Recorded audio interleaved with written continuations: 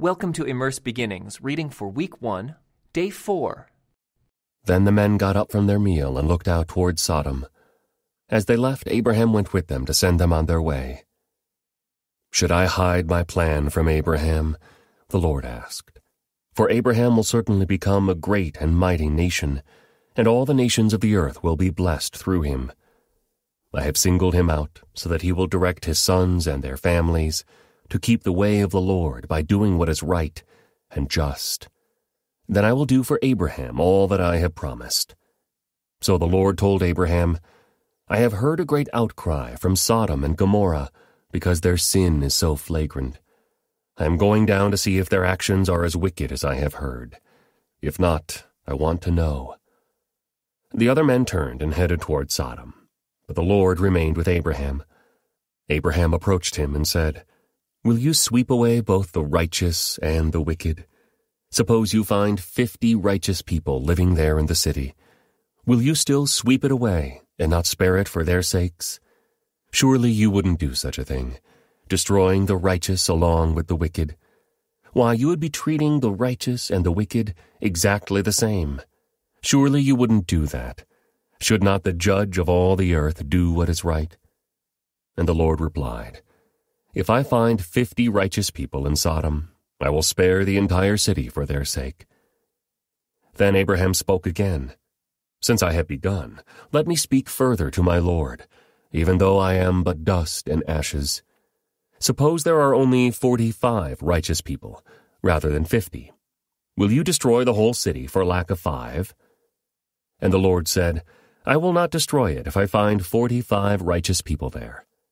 Then Abraham pressed his request further. "Suppose there are only 40, and the Lord replied, "I will not destroy it for the sake of the 40. "Please don't be angry, my Lord," Abraham pleaded. "Let me speak. Suppose only 30 righteous people are found." And the Lord replied, "I will not destroy it if I find 30. Then Abraham said, "Since I have dared to speak to the Lord, let me continue. Suppose there are only 20. And the Lord replied, "Then I will not destroy it for the sake of the 20. Finally Abraham said, "Lord, please don't be angry with me if I speak one more time. Suppose only 10 are found there." And the Lord replied, "Then I will not destroy it for the sake of the 10. When the Lord had finished his conversation with Abraham, he went on his way, and Abraham returned to his tent. That evening the 2 angels came to the entrance of the city of Sodom. Lot was sitting there, and when he saw them, he stood up to meet them. Then he welcomed them and bowed with his face to the ground. "My lords," he said, "come to my home to wash your feet and be my guests for the night. You may then get up early in the morning and be on your way again." "Oh no," they replied, "we'll just spend the night out here in the city square." But Lot insisted, so at last they went home with him. Lot prepared a feast for them, complete with fresh bread made without yeast, and they ate. But before they retired for the night, all the men of Sodom, young and old, came from all over the city and surrounded the house. They shouted to Lot, "Where are the men who came to spend the night with you? Bring them out to us so we can have sex with them." So Lot stepped outside to talk to them, shutting the door behind him. "Please, my brothers," he begged, "don't do such a wicked thing. Look, I have 2 virgin daughters. Let me bring them out to you, and you can do with them as you wish. But please leave these men alone, for they are my guests and are under my protection." "Stand back," they shouted. "This fellow came to town as an outsider, and now he's acting like our judge. We'll treat you far worse than those other men." And they lunged toward Lot to break down the door. But the 2 angels reached out, pulled Lot into the house, and bolted the door. Then they blinded all the men, young and old, who were at the door of the house, so they gave up trying to get inside. Meanwhile, the angels questioned Lot. "Do you have any other relatives here in the city?" they asked. "Get them out of this place, your sons-in-law, sons, daughters, or anyone else, for we are about to destroy this city completely. The outcry against this place is so great it has reached the Lord, and he has sent us to destroy it." So Lot rushed out to tell his daughter's fiancés, Quick, get out of the city. The Lord is about to destroy it." But the young men thought he was only joking. At dawn the next morning, the angels became insistent. "Hurry," they said to Lot. "Take your wife and your 2 daughters who are here. Get out right now, or you will be swept away in the destruction of the city." When Lot still hesitated, the angels seized his hand and the hands of his wife and 2 daughters, and rushed them to safety outside the city, for the Lord was merciful. When they were safely out of the city, one of the angels ordered, "Run for your lives, and don't look back or stop anywhere in the valley. Escape to the mountains, or you will be swept away." "Oh, no, my lord," Lot begged. "You have been so gracious to me and saved my life, and you have shown such great kindness. But I cannot go to the mountains. Disaster would catch up to me there, and I would soon die. See, there is a small village nearby. Please let me go there instead. Don't you see how small it is? Then my life will be saved." "All right," the angel said. "I will grant your request. I will not destroy the little village. But hurry, escape to it, for I can do nothing until you arrive there." This explains why that village was known as Zoar, which means little place. Lot reached the village just as the sun was rising over the horizon. Then the Lord rained down fire and burning sulfur from the sky on Sodom and Gomorrah. He utterly destroyed them, along with the other cities and villages of the plain, wiping out all the people and every bit of vegetation. But Lot's wife looked back as she was following behind him, and she turned into a pillar of salt. Abraham got up early that morning and hurried out to the place where he had stood in the Lord's presence. He looked out across the plain toward Sodom and Gomorrah and watched as columns of smoke rose from the cities like smoke from a furnace. But God had listened to Abraham's request and kept Lot safe, removing him from the disaster that engulfed the cities on the plain. Afterward, Lot left Zoar because he was afraid of the people there, and he went to live in a cave in the mountains with his 2 daughters. One day the older daughter said to her sister, "There are no men left anywhere in this entire area, so we can't get married like everyone else, and our father will soon be too old to have children. Come, let's get him drunk with wine, and then we will have sex with him. That way we will preserve our family line through our father." So that night they got him drunk with wine, and the older daughter went in and had intercourse with her father. He was unaware of her lying down or getting up again. The next morning the older daughter said to her younger sister, "I had sex with our father last night. Let's get him drunk with wine again tonight, and you go in and have sex with him. That way we will preserve our family line through our father." So that night they got him drunk with wine again, and the younger daughter went in and had intercourse with him. As before, he was unaware of her lying down or getting up again. As a result, both of Lot's daughters became pregnant by their own father. When the older daughter gave birth to a son, she named him Moab. He became the ancestor of the nation now known as the Moabites. When the younger daughter gave birth to a son, she named him Ben-Ammi. He became the ancestor of the nation now known as the Ammonites. Abraham moved south to the Negev and lived for a while between Kadesh and Shur, and then he moved on to Gerar. While living there as a foreigner, Abraham introduced his wife, Sarah, by saying, "She is my sister." So King Abimelech of Gerar sent for Sarah and had her brought to him at his palace. But that night God came to Abimelech in a dream and told him, "You are a dead man, for that woman you have taken is already married." But Abimelech had not slept with her yet. So he said, "Lord, will you destroy an innocent nation? Didn't Abraham tell me, 'She is my sister'? And she herself said, 'Yes, he is my brother. I acted in complete innocence. My hands are clean.' In the dream, God responded, 'Yes, I know you are innocent. That's why I kept you from sinning against me, and why I did not let you touch her. Now return the woman to her husband, and he will pray for you, for he is a prophet. Then you will live. But if you don't return her to him, you can be sure that you and all your people will die." Abimelech got up early the next morning and quickly called all his servants together. When he told them what had happened, his men were terrified. Then Abimelech called for Abraham. "What have you done to us?" he demanded. "What crime have I committed that deserves treatment like this, making me and my kingdom guilty of this great sin? No one should ever do what you have done. Whatever possessed you to do such a thing?" Abraham replied, "I thought, this is a godless place. They will want my wife and will kill me to get her. And she really is my sister, for we both have the same father, but different mothers. And I married her. When God called me to leave my father's home and to travel from place to place, I told her, 'Do me a favor. Wherever we go, tell the people that I am your brother.' Then Abimelech took some of his sheep and goats, cattle and male and female servants, and he presented them to Abraham. He also returned his wife, Sarah, to him. Then Abimelech said, 'Look over my land and choose any place where you would like to live.' And he said to Sarah, 'Look, I am giving your brother 1,000 pieces of silver in the presence of all these witnesses. This is to compensate you for any wrong I may have done to you. This will settle any claim against me, and your reputation is cleared.' Then Abraham prayed to God, and God healed Abimelech, his wife, and his female servants, so they could have children. For the Lord had caused all the women to be infertile, because of what happened with Abraham's wife, Sarah. The Lord kept his word, and did for Sarah exactly what he had promised. She became pregnant, and she gave birth to a son for Abraham in his old age.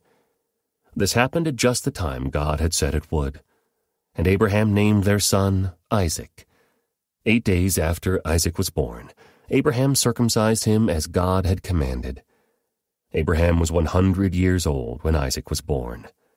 And Sarah declared, "God has brought me laughter. All who hear about this will laugh with me. Who would have said to Abraham that Sarah would nurse a baby?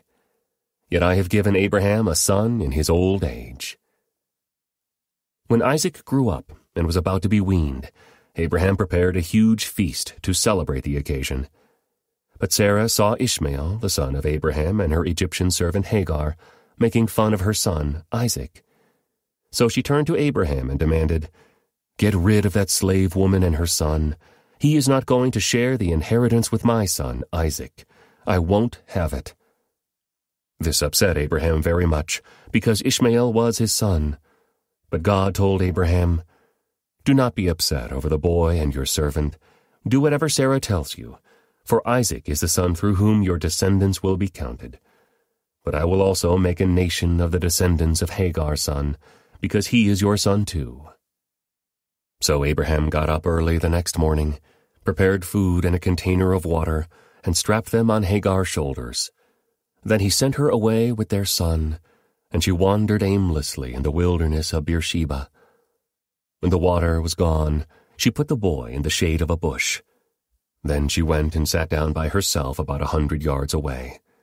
"I don't want to watch the boy die," she said, as she burst into tears. But God heard the boy crying, and the angel of God called to Hagar from heaven, "Hagar, what's wrong? Do not be afraid. God has heard the boy crying as he lies there. Go to him and comfort him, for I will make a great nation from his descendants." Then God opened Hagar's eyes, and she saw a well full of water. She quickly filled her water container and gave the boy a drink. And God was with the boy as he grew up in the wilderness. He became a skillful archer, and he settled in the wilderness of Paran. His mother arranged for him to marry a woman from the land of Egypt. About this time, Abimelech came with Phicol, his army commander, to visit Abraham. "God is obviously with you, helping you in everything you do," Abimelech said. "Swear to me in God's name that you will never deceive me, my children, or any of my descendants. I have been loyal to you, so now swear that you will be loyal to me and to this country where you are living as a foreigner." Abraham replied, "Yes, I swear to it." Then Abraham complained to Abimelech about a well that Abimelech's servants had taken by force from Abraham's servants. "This is the first I've heard of it," Abimelech answered. I have no idea who is responsible. You have never complained about this before." Abraham then gave some of his sheep, goats, and cattle to Abimelech, and they made a treaty. But Abraham also took 7 additional female lambs and set them off by themselves. Abimelech asked, "Why have you set these 7 apart from the others?" Abraham replied, "Please accept these 7 lambs to show your agreement that I dug this well." Then he named the place Beersheba, which means well of the oath, because that was where they had sworn the oath.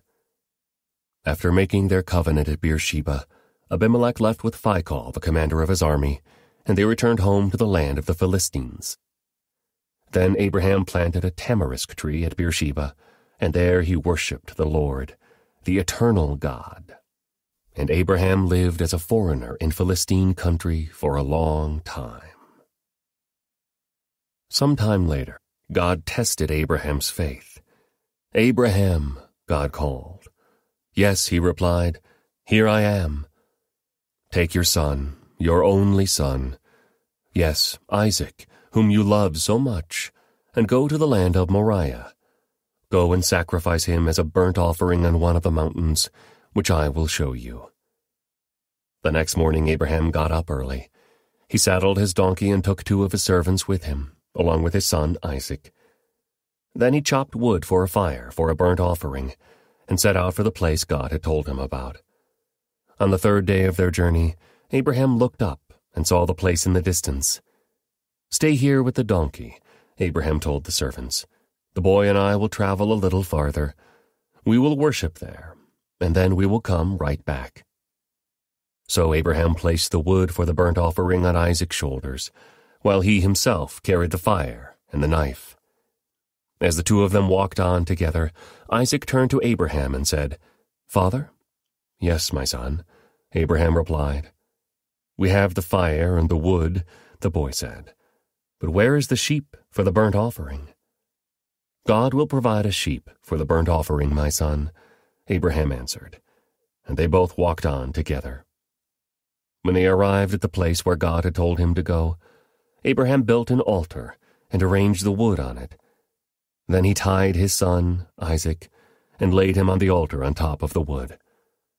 And Abraham picked up the knife to kill his son as a sacrifice. At that moment the angel of the Lord called to him from heaven, "Abraham, Abraham." "Yes," Abraham replied, "here I am." "Don't lay a hand on the boy," the angel said. "Do not hurt him in any way, for now I know that you truly fear God. You have not withheld from me even your son, your only son." Then Abraham looked up and saw a ram caught by its horns in a thicket. So he took the ram and sacrificed it as a burnt offering in place of his son. Abraham named the place Yahweh-Yireh, which means the Lord will provide. To this day, people still use that name as a proverb. On the mountain of the Lord it will be provided. Then the angel of the Lord called again to Abraham from heaven, "This is what the Lord says. Because you have obeyed me and have not withheld even your son, your only son, I swear by my own name that I will certainly bless you. I will multiply your descendants beyond number, like the stars in the sky and the sand on the seashore. Your descendants will conquer the cities of their enemies, and through your descendants all the nations of the earth will be blessed, all because you have obeyed me." Then they returned to the servants and traveled back to Beersheba, where Abraham continued to live. Soon after this, Abraham heard that Milcah, his brother Nahor's wife, had borne Nahor 8 sons. The oldest was named Uz, the next oldest was Buz, followed by Kemuel, the ancestor of the Arameans, Kesed, Hazo, Pildash, Jidlaph, and Bethuel. Bethuel became the father of Rebekah. In addition to these 8 sons from Milcah, Nahor had 4 other children from his concubine Reumah. Their names were Tebah, Gaham, Tahash, and Maacah. When Sarah was 127 years old, she died at Kiriath Arba, now called Hebron, in the land of Canaan. There Abraham mourned and wept for her. Then leaving her body, he said to the Hittite elders, "Here I am, a stranger and a foreigner among you. Please sell me a piece of land so I can give my wife a proper burial." The Hittites replied to Abraham, "Listen, my lord, you are an honored prince among us. Choose the finest of our tombs and bury her there. No one here will refuse to help you in this way."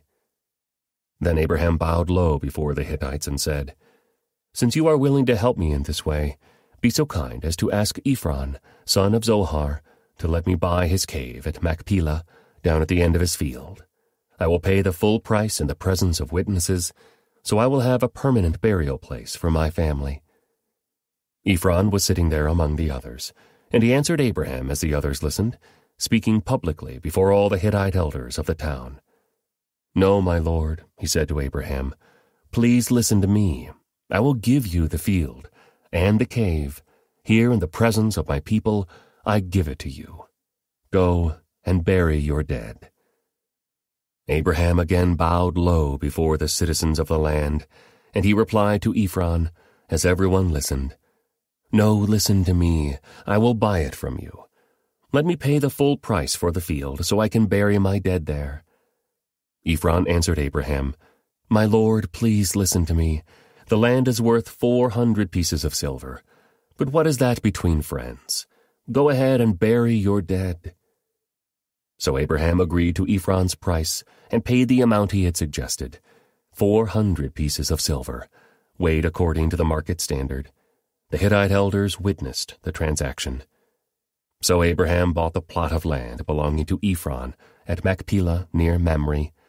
This included the field itself, the cave that was in it, and all the surrounding trees. It was transferred to Abraham as his permanent possession, in the presence of the Hittite elders at the city gate. Then Abraham buried his wife Sarah there in Canaan, in the cave of Machpelah, near Mamre, also called Hebron. So the field and the cave were transferred from the Hittites to Abraham for use as a permanent burial place. Abraham was now a very old man, and the Lord had blessed him in every way. One day Abraham said to his oldest servant, the man in charge of his household, "Take an oath by putting your hand under my thigh.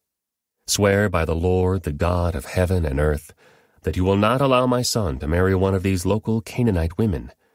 Go instead to my homeland, to my relatives, and find a wife there for my son Isaac." The servant asked, "But what if I can't find a young woman who is willing to travel so far from home? Should I then take Isaac there to live among your relatives in the land you came from?" "No," Abraham responded. "Be careful never to take my son there. For the Lord, the God of heaven, who took me from my father's house and my native land, solemnly promised to give this land to my descendants. He will send his angel ahead of you, and he will see to it that you find a wife there for my son. If she is unwilling to come back with you, then you are free from this oath of mine. But under no circumstances are you to take my son there." So the servant took an oath by putting his hand under the thigh of his master Abraham. He swore to follow Abraham's instructions. Then he loaded 10 of Abraham's camels with all kinds of expensive gifts from his master, and he traveled to distant Aram Naharaim. There he went to the town where Abraham's brother Nahor had settled. He made the camels kneel beside a well just outside the town. It was evening, and the women were coming out to draw water. "O Lord, God of my master, Abraham," he prayed, "please give me success today, and show unfailing love to my master Abraham. See, I am standing here beside this spring, and the young women of the town are coming out to draw water. This is my request. I will ask one of them, 'Please give me a drink from your jug.' If she says, 'Yes, have a drink, and I will water your camels too,' let her be the one you have selected as Isaac's wife.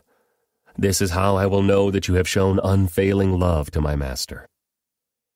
Before he had finished praying, he saw a young woman named Rebekah coming out with her water jug on her shoulder. She was the daughter of Bethuel, who was the son of Abraham's brother, Nahor, and his wife Milcah. Rebekah was very beautiful and old enough to be married, but she was still a virgin. She went down to the spring, filled her jug, and came up again. Running over to her, the servant said, "Please give me a little drink of water from your jug." "Yes, my lord," she answered. "Have a drink." And she quickly lowered her jug from her shoulder and gave him a drink. When she had given him a drink, she said, "I'll draw water for your camels, too, until they have had enough to drink." So she quickly emptied her jug into the watering trough and ran back to the well to draw water for all his camels. The servant watched her in silence, wondering whether or not the Lord had given him success in his mission. Then, at last, when the camels had finished drinking, he took out a gold ring for her nose and 2 large gold bracelets for her wrists. "Whose daughter are you?" he asked. "And please tell me, would your father have any room to put us up for the night?" "I am the daughter of Bethuel," she replied. "My grandparents are Nahor and Milcah." "Yes, we have plenty of straw and feed for the camels, and we have room for guests."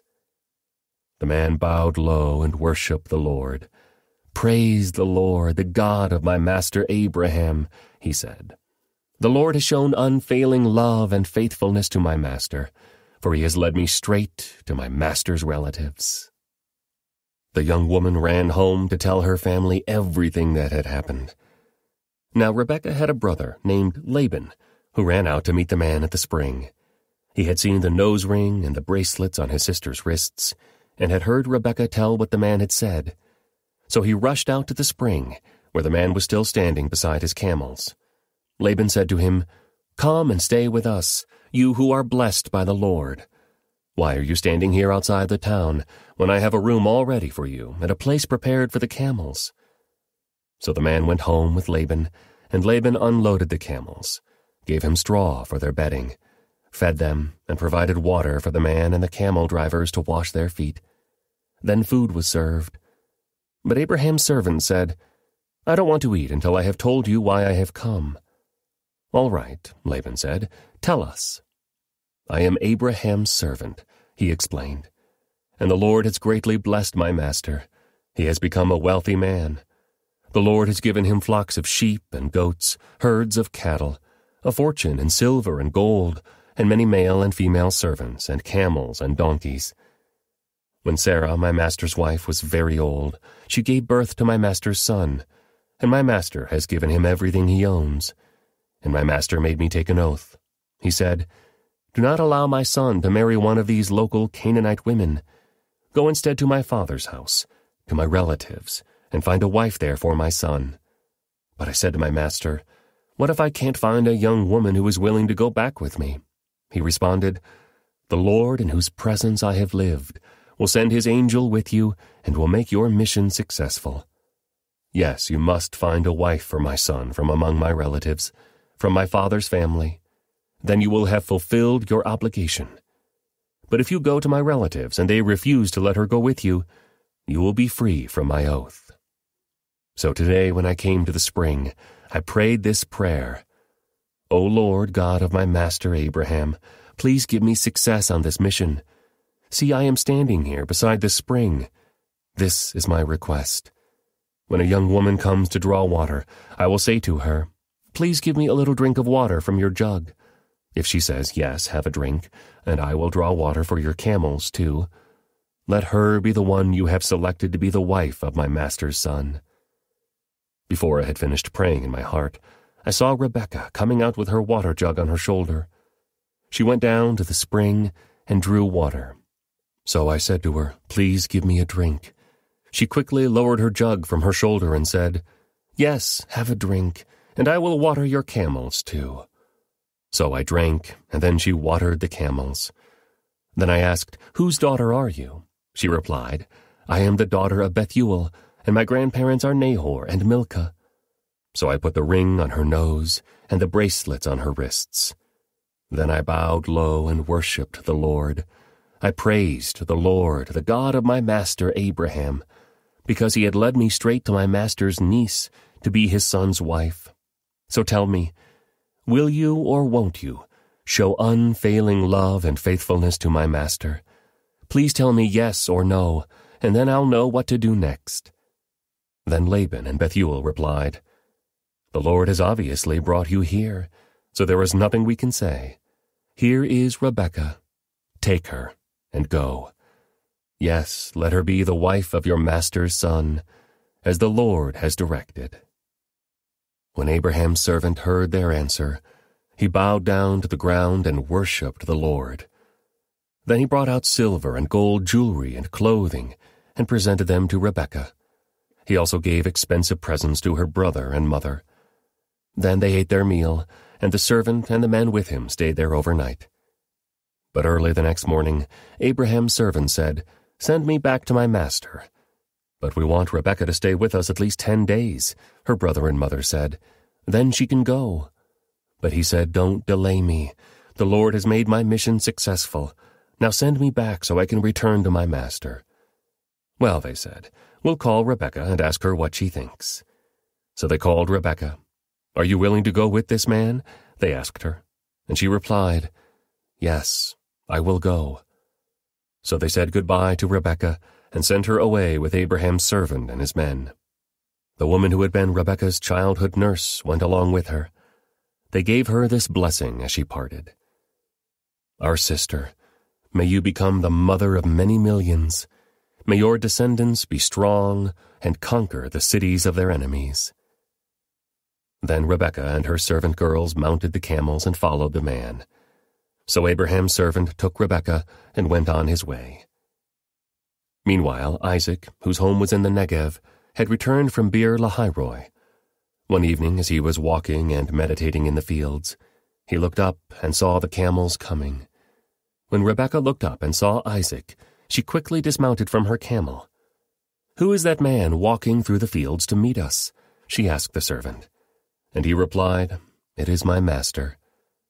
So Rebekah covered her face with her veil. Then the servant told Isaac everything he had done. And Isaac brought Rebekah into his mother Sarah's tent, and she became his wife. He loved her deeply, and she was a special comfort to him after the death of his mother. Abraham married another wife, whose name was Keturah.